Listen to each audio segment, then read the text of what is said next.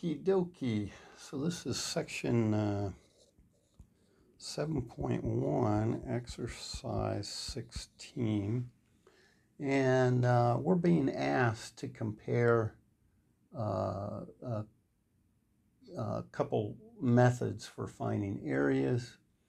And we're told we want the area y equal x bounded by y equal x squared and y equal 6 minus x, and they graph it for us, which is nice. So we've got our x squared there and 6 minus x doing something like that, and they even kind of tell us about what those points look to be. It looks like that's at 2 and that one is at 4, and we can check that. And then out here, this one looks to be at -2 and 9, I think. 9? Really? Huh. How about 8? No. So I don't think that is -2. That must be -3 and 9. How about that? Okay, so I think that's at -3 and 9 is from looking at the picture. And of course, if you graph it on decimals, you could get those points quite nicely. We can check this out, right? If I try 2 for x, y equal 2 squared, I get 4. And y equals 6 minus 2, I get 4, so those two worked. And then try the -3, y equal -3 squared is 9, and y equals 6 minus a -3, and I get 9, so those two work. Okay, so we want to find that area, and in this case, if I use x, I'm slicing this way, and so I need the heights at each of my x values. So I'm going to do an integral from -3, not -2, -3 to 2, and my height is just the top curve, so 6 minus x minus the bottom curve, x squared, and then dx. And so this I can simply use power rules, and I get 6x minus x squared over 2 minus x cubed over 3 from -3 to 2. And I guess I should say this is part A. And so now I need to just put those pieces in. So I have 6 times 2 minus 2 squared over 2 minus 2 cubed over 3, and then minus 6 times -3 minus -3 squared over 2, and minus -3 cubed over 3. And so we get 12 minus 2, and 8 over 8, so -1. And then minus, well, we got to be, okay, so I'll get a -18, so it's minus a minus, so I'll get plus 18. Here I got a bunch of minuses going on, but first I square it, so I get 9 halves, but then a minus and a minus, so that's plus 9 halves. And then here, this last one, I have a cube, so that's -27. But then another negative that makes it positive 27 over 3 is 9, and then a minus outside for -9. And so I've got a minus 9 there, and there's another minus 3 and a plus 12. Those all make 0. And so it looks like I get 18 plus 9 halves. That's 36 halves plus 9 halves, which is equal to 45 over 2. So now we try another method, and hopefully that also works. So in this case, well, by also works, I mean, hopefully we get the same answer. So this was at 9. This was at 4. This is at 0. And in this case, we're going to slice things up this way. Well, so that's lovely, except I have two different ways to get heights. I've got this way over here, and then something different down there. And so I have to take care of each of those separately. And I need to think about these curves instead of y equals x squared. I need to think of that as x equals, I have a plus and a minus square root of y. Okay, so the distance here in this part from 0 up to 4 is actually 2 times the square root of y, because I have plus the square root of y and minus the square root of y, and I'm going to take plus the square root of y minus the square root of y. That's, minus the square root of y, so I get 2 negatives, and so that distance is twice the square root of y. And so for that bottom part, I'm going to have an integral from 0 to 4 of 2 times the square root of y dy.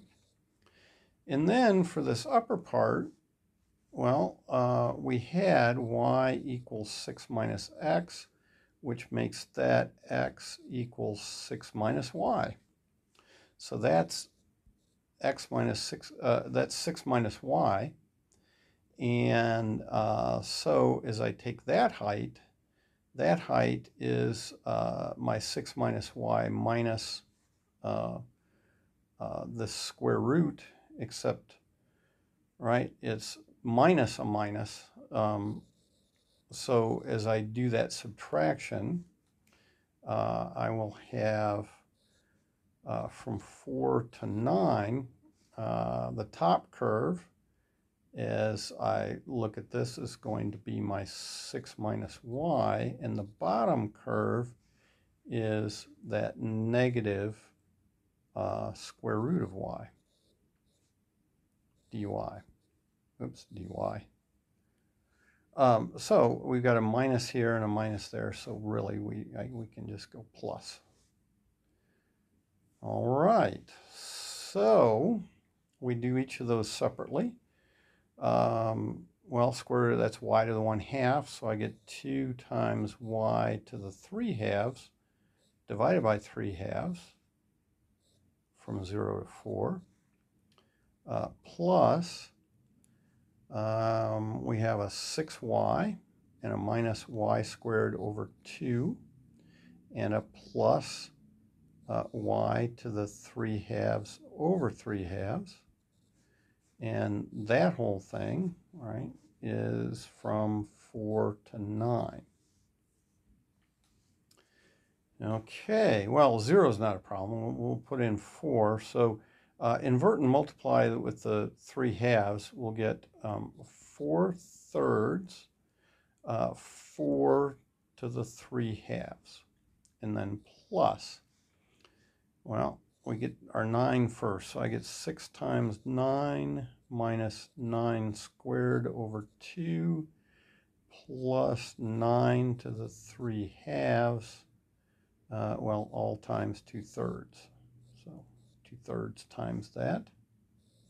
And then minus 6 times 4, and a minus 4 squared over 2, and a plus 2/3 4 to the 3/2. Okay, so these two integrals, 4 to the 3/2, well, that's the square root of 4, which is 2, cubed, so that's 8. So I get 32 over 3 plus, well, let's see, 54 minus, now I get 81, sorry, 18, 81 over 2, and then 9 to the 3/2, so that's square root of 9, which is 3, cubed, which is 27, times 2/3. Well, that's actually 2 times 9 then, and so that's where we get an 18.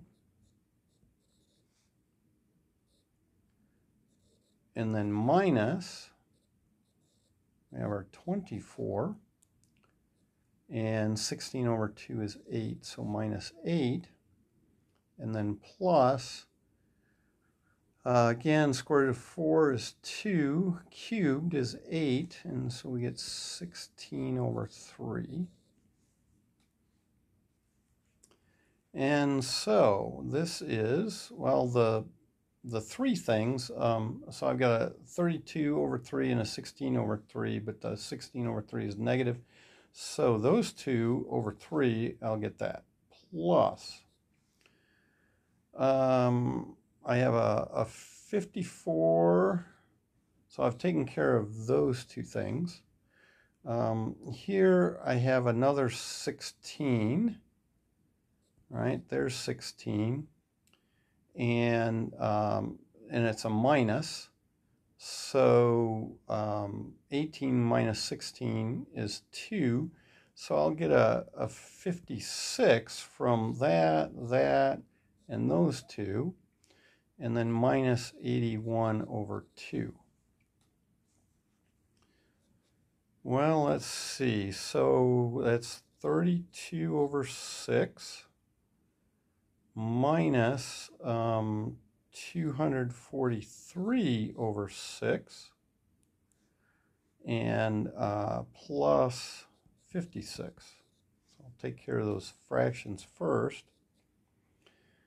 That's a negative 211, I guess, over 6 plus 56. And that does not reduce. Yuck. Well, maybe I'll actually just use a mixed number. Figure out what this is. This is negative, well, 6 into the 21 goes 3 times, 5 times. So this is negative 35 and a sixth, I guess, plus 56. So 55 minus 35 is 20. And then 1 minus 1/6 is 5/6. And so I don't get the same answer. Bummer. Okay, well, let's stop this and figure out what's going on.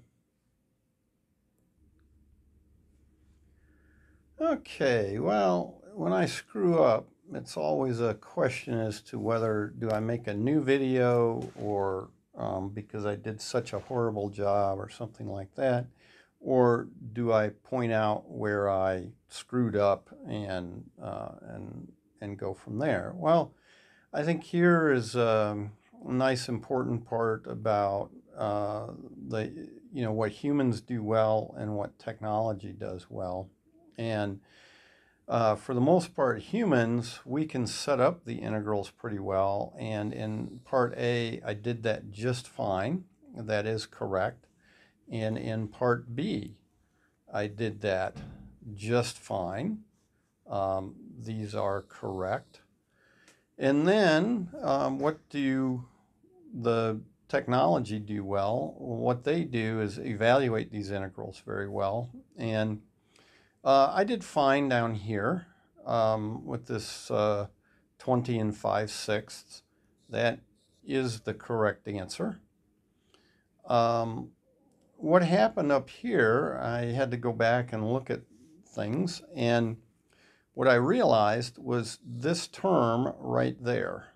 So I had 2 cubed over 3.